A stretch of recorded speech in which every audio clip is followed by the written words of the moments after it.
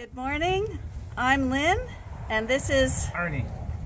And welcome to Ewetopia Farms. Oh, look, hon, the raven. Oh, we almost got attacked by a raven there. Some people might not. We didn't get attacked by him, but he came to the gate here and landed on the gate and looked inside as we were talking. So today, as we go through our daily routines, we'll see some spoilt sheep. We'll save a trapped ewe. We'll talk about prey behavior in sheep. We'll talk about aggressive rams, and we'll talk about urinary calculi, and we have some equipment repairs. Anyway,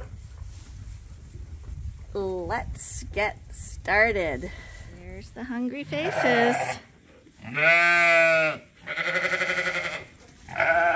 Aren't they cute?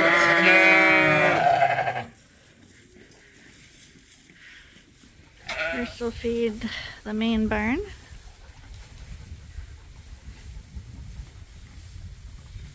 Ben, stay away, don't threaten them.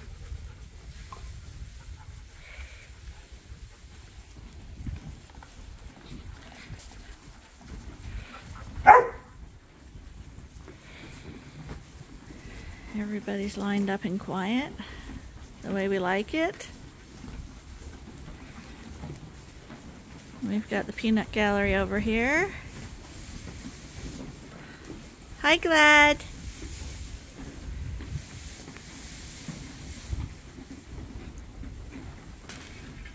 So everyone in the main barn's fed. Everyone's looking healthy. Waters are clean. We're gonna go head over to the coveralls. Hey, we're in the Dorset barn right now, doing morning chores.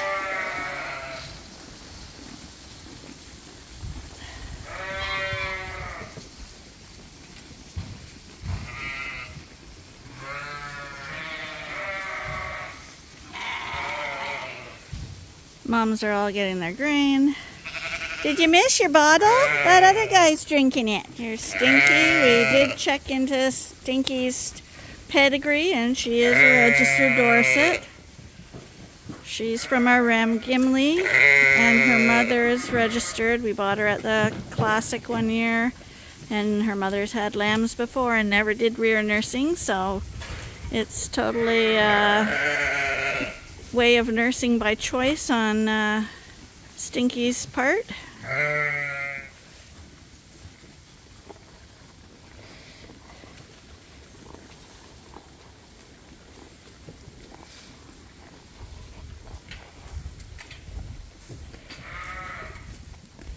And they all get grain at the feeder too. You see Arnie pours it out. But the reason she's liking this is because, for the same reason that lambs go into the creep area, there's no pressure from the other ewes, so you can eat it all in private. And hi. What about oh, you're really teasing her, Arnie.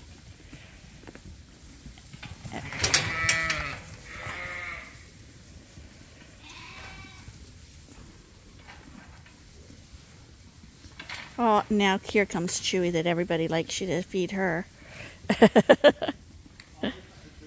We'll get some for Chewy. We'll see if we can lure Chewy over. Look at how big Seymour's grown. That's Seymour in the front there.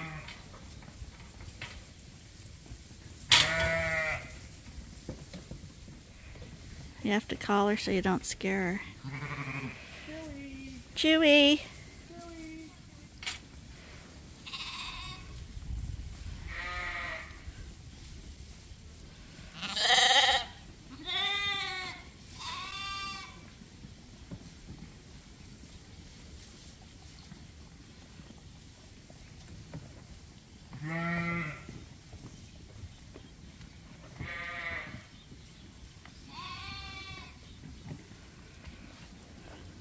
This is how you create spoilt sheep.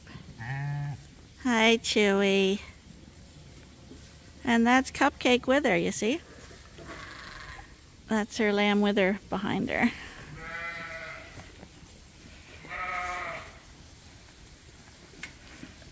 There, maybe Cupcake wants some.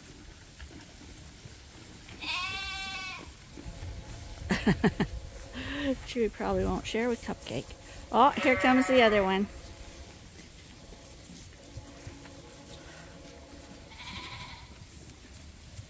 Oh, now it's not mine. Now it's a fight. Now it's a pecking order. Oh, Chewy's right behind you. Yeah, you can't let the group see you do it, because if you do, it quickly turns into a mobbing. 57 looks like she needs some. See those Texel crosses? See, this is a Rito cross. The other one's a Texel cross, and you see the difference in the body build. I don't know if you can tell from here, but those Texels are a much wider breed. That's it. That's it. Out of control. Hi, you look really nice. And looking at these ears, you know that we're trying to get fluffy ears, or at least hair covered. And just looking quickly at these lambs, I see that we're well on our way to getting the ears that we prefer. Even this little tiny one has woolly ears. Hi, you don't get any more. You've had enough. So one of the bars on our feeder, you have to be careful when you put these slanted bars on. At the very last bar in the feeder, basically we've started putting an extra one in there so they can't get their heads in. But Arnie forgot to do this one, and this ewe has got her head stuck in here. Which is fine if you're around and you can help her get out. But if they're in there like overnight and they get tired and they go to lay down because they can't stand there anymore, at that point they can actually hang themselves. All they gotta do is put their head down. I know, but when you're trapped, the instinct is to put your head up. The wide part is at the bottom. There she goes. Yeah, and you see what he has to do. He can get his head in here, but once he moves it up, he can't bring it down. And so what the solution is like he did over here. You just fill in those little gaps where the feeders end and start. You have to put that extra one in there. So he was talking about cutting it out, but probably the better solution is just to put in another bar. Well done. So we were lucky that you got stuck in the feeder, because it's another learning moment, I suppose. We were lucky with that ewe because she was actually crying, making bang noises like that when everybody else was quiet at the feeders. And at a quick glance, you would have just thought that she was eating like everybody else, because her head was in the feeder like everyone else. But the bang alerted us to a problem, and when we checked, sure enough, she was stuck. But oftentimes that doesn't happen with sheep. We've mentioned it before that sheep are flock animals, and they're also prey animals. So that's where they are on the food chain, which is the bottom of the line. But in order to protect themselves from predators, sheep generally are really, really quiet when they're in distress or if they're sick. Because, like, say she was in the fence in the field and crying like that, that would quickly alert a predator, like a coyote, that something was going on, and when he checked it out, he'd find her there just ready for the kill, right? So in general, they're very, very quiet when they're in trouble. Same with when they're sick, not feeling well. You may think everybody's all right. They all seem to be standing at the feeder, but you'll see one that's standing at the feeder and not chewing or rooting through the hay and stuff. Or the sheep will be out at pasture and everyone's got their head down eating.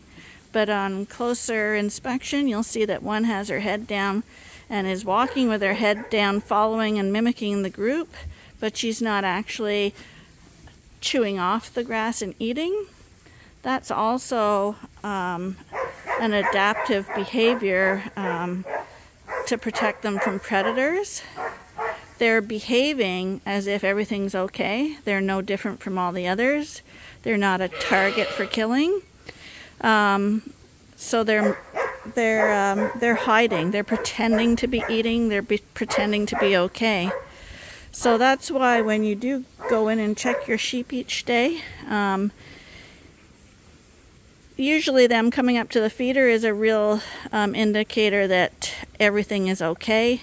If there's one hanging back, standing there looking droopy, you can guarantee something's wrong with that one. But there are those ones who will just go to the feeder and stand there and not eat. You got to look for those because they're harder to spot. So, you know, when you think you're just sitting there wasting time, it's actually not a waste of time. Look at everybody, get to know your sheep, how they behave, and you'll pick these things out because sometimes it's really, really not evident. So Jethro is one of our own bred rams. He's actually usually an extremely friendly ram. He's in a breeding group, and when you go in his breeding group, you really, really, really have to watch him because he does want to come charge you. When he's not in breeding groups, he's not like this at all. But the ram you know outside of a breeding group may not necessarily be the same ram once he's in with girls and his hormones are raging. So this is the only pen that I really watch my back because he's a really big ram. He's on guard. He's defending his girls.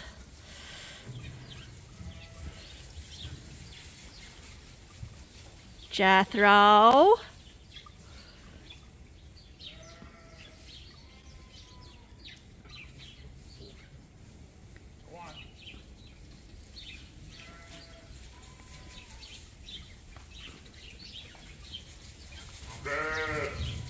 Sometimes just startling them as they come at you is enough to turn them away or stop them in their tracks. If they've hit you, you can push back at them with a slap on to the head, but more times than not, that's just going to encourage them to take you on. So distraction is probably a much better solution. And sheep are easily distracted, but you see how he kind of arches his head up a little bit and does a little prance? That's his stance, kind of saying, I'm a big guy, I'm gonna take you on. So we're in the final barn of the morning.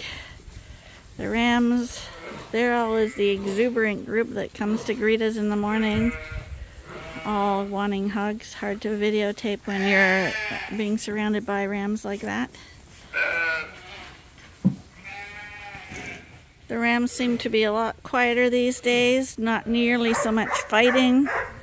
And I'm not seeing killer humping on anybody anymore either, so maybe he's got that out of his system now too. So no signs of blood on any of the rams' behinds, and no sign of blood on killer either. So hopefully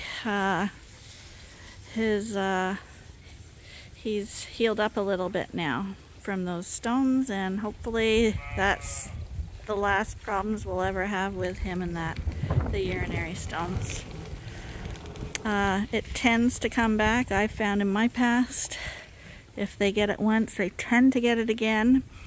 But he did pass him by himself, and we are now trying the limestone to see if that helps the situation.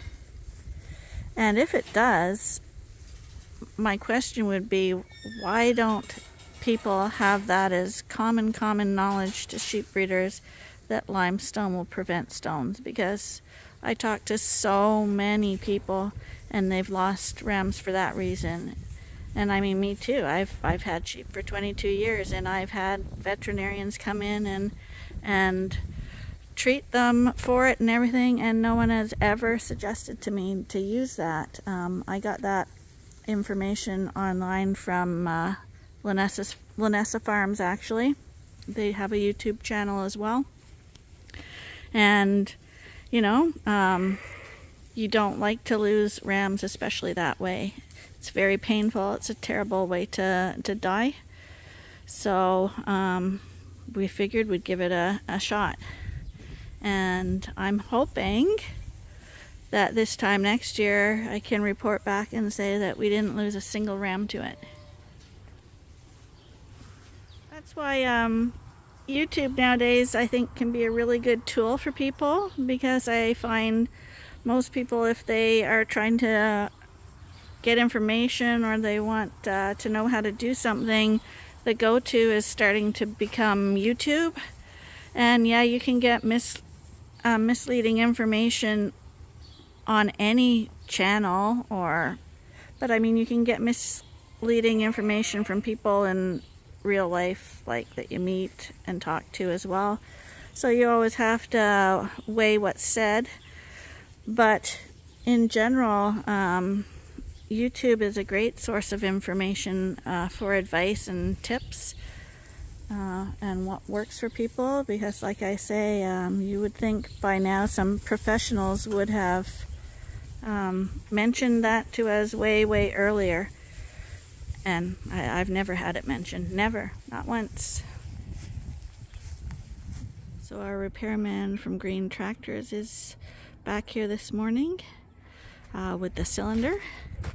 Arnie hasn't seen that he's here yet, so I'll tell Arnie he's here, and we'll see how he made out with the cylinder and what the damages are going to be.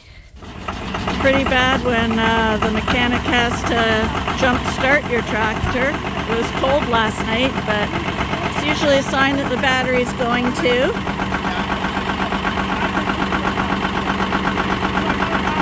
So the thing, you need equipment on a farm.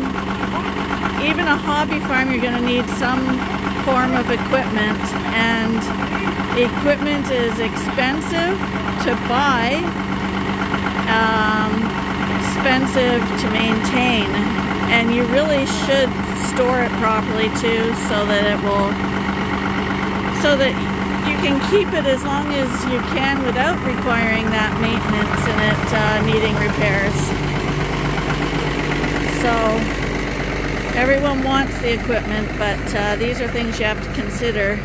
And as a startup, like I've mentioned in other videos, probably purchasing used equipment, gently used, or even really old equipment, if it's been stored inside and stuff, you can get some good deals. But choose the things you absolutely need, and as you get more and more established, get the extra stuff then, because hiring out for people to do your field work and stuff, it's also extremely expensive. And not only that, they are very busy, so they may not have time for you, or they may not get to you in time. Your hay may get overly coarse because you're waiting for someone to cut and bale your hay. Winter might set in before you can get a combine to do your corn. So these are all considerations you need to make. So now we're checking on our disc. He thinks there's a problem with the airflow, so he's just checking that out. The airflow from the cylinder through the tubes, right? Sorry? I wasn't listening. I was looking at it working. Sorry? The airflow is from the cylinders through that tubing? Yeah, so when he disconnected that cylinder, he got air in the lines. So he's just going to move it a couple times to get that air out. Okay. That air is but that wasn't the problem. The cylinder was the problem? I'll show you the problem is. The fix? That's a two-way cylinder. And as I was operating, that wheel was going down, so they think the fluid was flowing back on its own. So the seal wasn't correct. And so what did he do to fix it? So he repacked it, new seal.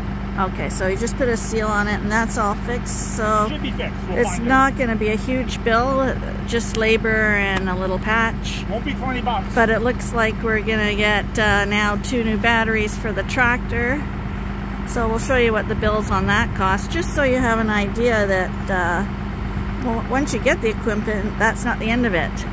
You have to fill it with diesel, which we all know what's happening to diesel nowadays. And then you got to keep these girls running. If you're a small farmer, it's totally impractical to have any machine. If you can get someone to do it for you. But the problem is to get someone to do it for you when you want it done. We've been moving or renovating our kitchen a little bit. We had a really small refrigerator. So we finally decided to invest in a bigger one, but it wouldn't fit. So it meant tearing down all these cabinets and repositioning them. And right now, the refrigerator's just arrived, so we're hoping that it makes it in the doorway. The biggest problem was that because of lambing and stuff like that, I'll often freeze a whole bunch of meals so that we can just heat it up when we're super busy on the farm, and we just didn't have enough freezer space, so we're hoping this one will give us a lot more room. So there it is, our new fridge. It's in, it fits in our space, so we measured it right, and it seems to be working, so that's good. Right now, Arnie's watching Men in Black 3. Yeah. Okay, so I guess we're gonna call that a day. We're gonna get on with watching our movie here, and Arnie's just gonna be an idiot. Anyway, thank you very much for watching, and I hope you join us again tomorrow for the next episode at Ewetopia Farms. Bye for now. Bye for now.